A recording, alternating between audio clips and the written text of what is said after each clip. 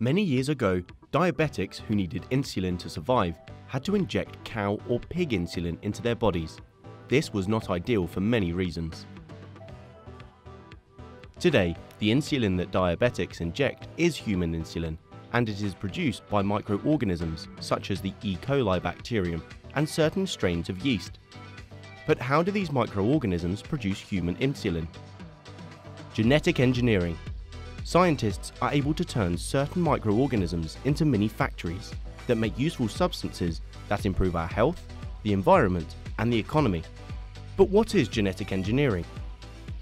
An organism's DNA makes up its genes, which code for all the proteins the organism needs to survive. Each gene codes for a different protein, or part of a protein. Genetic engineering is the manipulation or changing of the DNA of an organism. Genetic engineering involves removing a gene from one organism, which is called the donor, and transferring it to another organism, which is referred to as the recipient. The recipient is called a transgenic organism or a genetically modified organism. There are two basic purposes of genetic engineering. Sometimes we require large volumes of a particular protein to be made. Scientists use transgenic microorganisms to produce large volumes of this protein.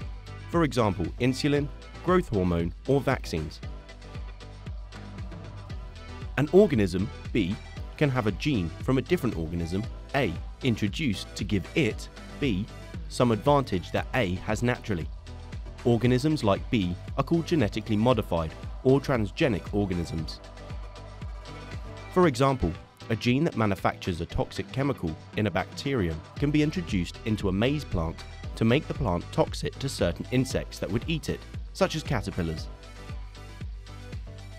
Let's now look at the process of genetic engineering.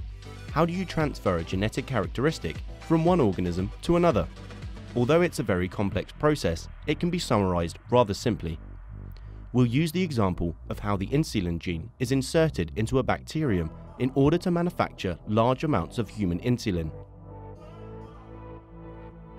The gene that codes for human insulin is found on chromosome 11 at position 15.5. The insulin gene is cut from chromosome 11 using special enzymes called restriction enzymes. Bacteria possesses small circular strands of DNA floating in their cytoplasm. These strands of DNA are called plasmids.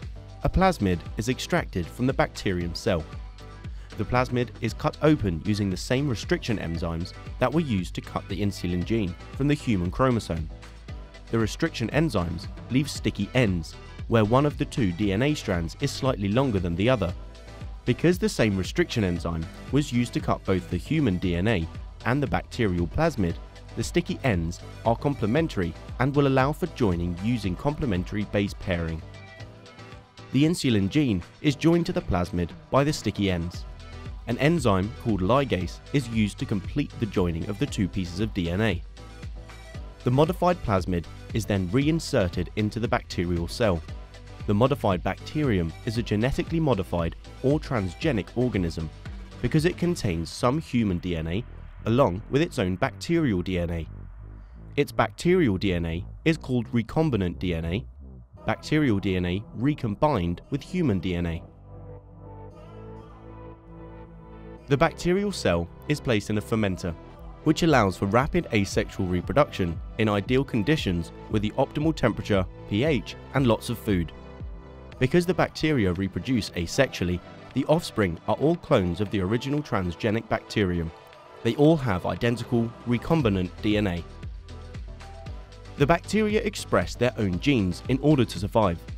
In other words, they make their normal bacterial proteins.